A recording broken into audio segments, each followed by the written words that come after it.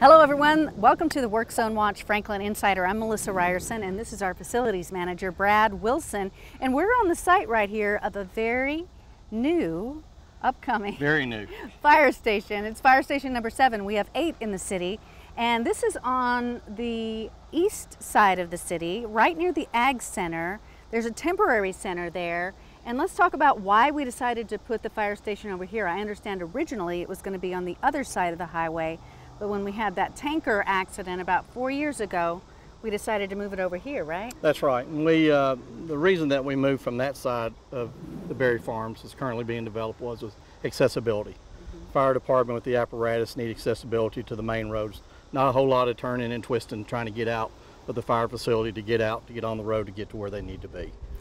And right after the accident, we decided to put a temporary facility over here so that the residents, while they were repairing the bridge, the residents on this side of I-65 would have fire service. And that temporary building's been up for about 4 years, and now we're finally breaking ground on the new fire station. Finally breaking down ground. As you know, it takes a little time, but you know, this temporary facility has done its job well, we feel.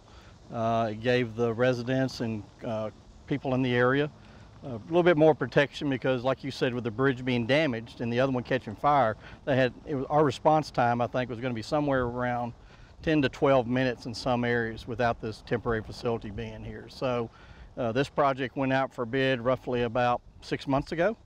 It's right at a 17,000 square foot facility. We are partnering for the first time with Williamson County EMS, which will have a single bay of its own, which will be designed based on our design. They'll have a staff crew there, full-time staff crew there, and just to help with any type of emergency services that are here.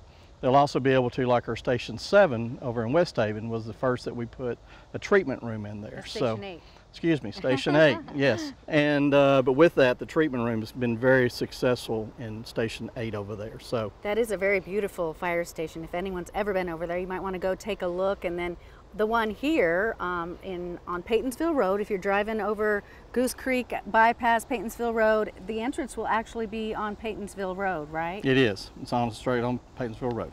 Okay, and everyone likes the doors that are at West Haven. Are we going to have those doors over here? The exact structure that we have at West Haven is being built here with the bypass type doors. All right, so we've broken ground. What's the timeline? When can people expect to see some more building and maybe a completion date? Well, as we all know, construction problems arise, and we had to work with Middle Tennessee Electric, not Atmos Energy, but Comcast and AT&T.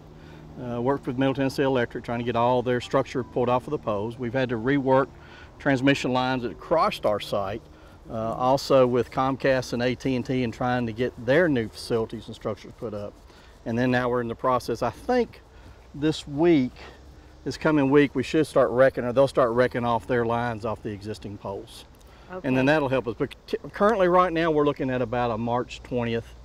March 2020. March 2020. Okay. March 20th of 2020. And I live in this area, and I was kind of wondering why up there? Why are they doing all the land up there? Does that have to do with the fire station? Well, we had quite a bit of topo that we had to work, but instead of hauling the material off of the site, I was able to kind of work it into the existing site. So with the help of Tim Edwards, our superintendent with Southland, we put about 5,700 cubic yards of material on site. We kept it here. Okay. And we probably, based on our estimates, we probably saved between $700,000 and $900,000.